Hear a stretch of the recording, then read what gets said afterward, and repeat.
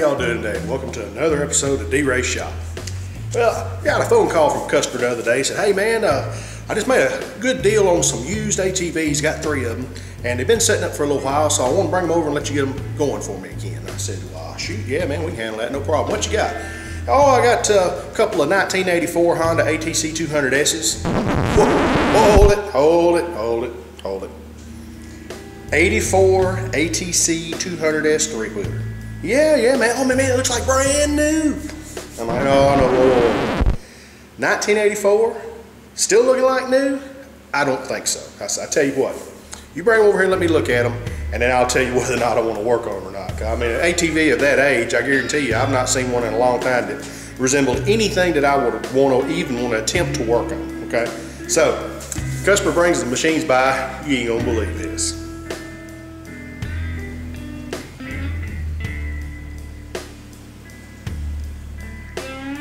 Yeah, man, I tell you, I never did think I'd ever see the day I'd see a rig look this nice. I mean, even the muffler's not even really all that rusty. You know, all the hardware's there, everything's intact. Shoot. Now, the customer did just replace the tires just before bringing it out here to me, because the original tires were still on it, but they just were completely dry rotted, wouldn't even hold air. So they got some new tires put on it.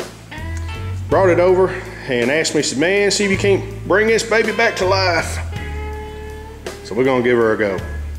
And not only that one there, we've got another one here, twin brother. Got to get it going again. And then last but not least, check this out. Little ATC200. Ain't that cute? Yep. We're gonna see if we can't get all these going for this old boy. Pretty sweet little 3-wheeler, ain't it? Yeah, sure enough. Well, what I'm going to do is I'm going to do a series of videos on this particular ATV, and we're going to do several different things. First of all, we're going to do a carburetor service video.